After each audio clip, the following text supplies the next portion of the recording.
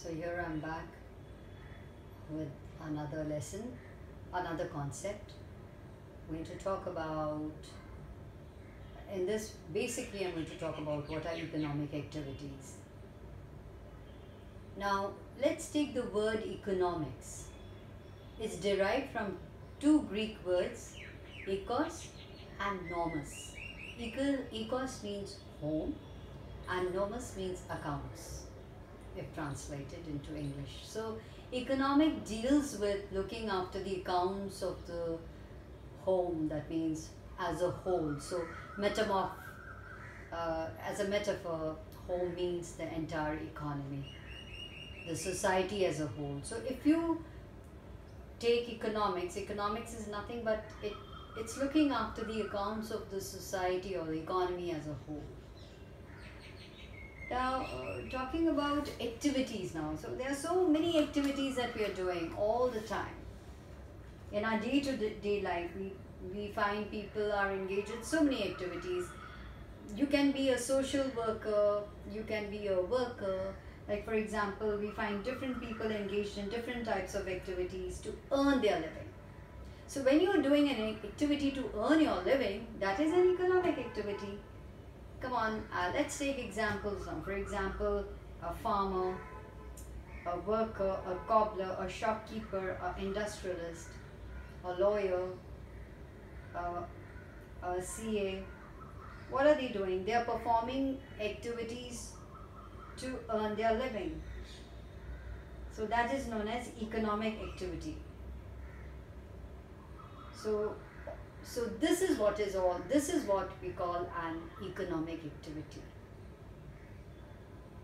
So all activities which we perform in exchange for money or things or value are economic activities. So if I'm doing a job, I'm doing it in lieu of some monetary exchange. What is the aim of any economic activity, if you ask me, is to produce goods and services to make them available to consumers at some value. That's an aim of any economic activity. And so, going by that, let's just take what are economic activities. So economic activities is, again, activities that we perform in exchange for money or things or value. That is an economic activity. So we grouped them, economic activities, into four parts. One is production, consumption, distribution, and exchange. So let's take up production. So what is production?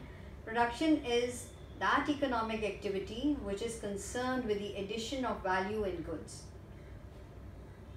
Like for example, that could be a raw material. So when you take a raw material and convert it into a finished product, that is production.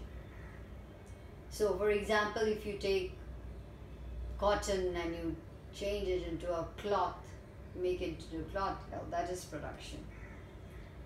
And how do you produce? There are factors of production which are involved: land, labor, capital, and enterprise. So when you're talking about production, on its heels comes distribution. For example, it is a kind of economic activity which deals with the distribution of the produced output of goods and services amongst the factors of production. So what are they? Like for example, land, labor, capital, enterprise, as I just mentioned. So land gets rent, labor gets wages, then capital gets interest, and the entrepreneur gets profits. So the remuneration.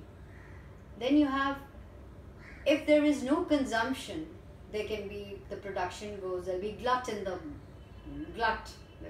economy.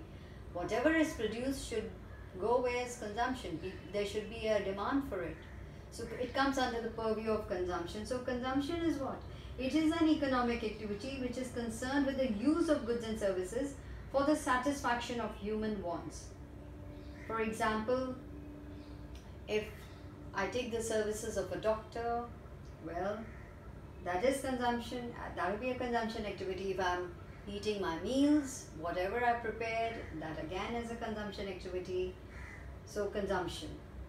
And of course, exchange. Exchange is a very important kind of economic activity. It's concerned with the buying and selling of goods and services. So, and they are bought and sold in terms of money. So it's a link between production activities and consumption activities. So I hope you've understood what are economic activities. But before I go on with the assignment, let me also just focus on what are non-economic activities. So all activities which are performed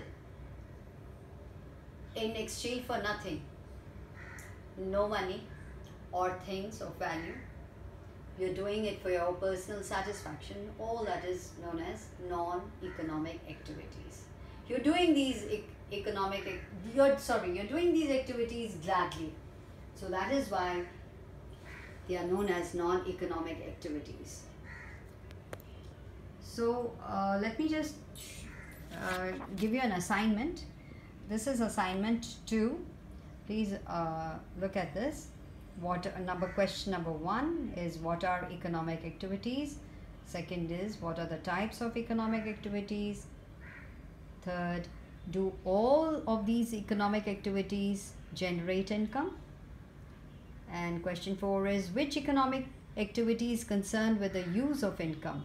Well, that is just a little tricky question. Let's see if you can get it. Otherwise, just listen or we'll just discuss it next time. And what do you mean by non-economic activities?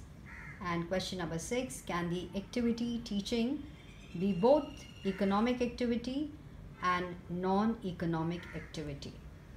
So having done this, let's just revise. Let's come back to the assignment number 1 that I had given you. So answers to that lesson, that is what is economics. The question 1 was, who is known as a father of economics? That is Adam Smith. What is the name of the book of Adam Smith? It was an inquiry into the nature and causes of wealth of nations. In which book did Alfred Marshall give the definition of economics? It was Principle of Economics. Then what is the name of the book in which Lord Robbins gave his famous definition of economics? It's an essay on nature and significance of economic science. Who is Paul Samuelson? A modern economist who presented the growth-oriented definition of economics. Who gave the wealth definition of economics? That was Adam Smith. Who gave the material welfare definition of economics? That's Alfred Marshall. And who gave the scarcity definition for economics? That's Lord Robbins.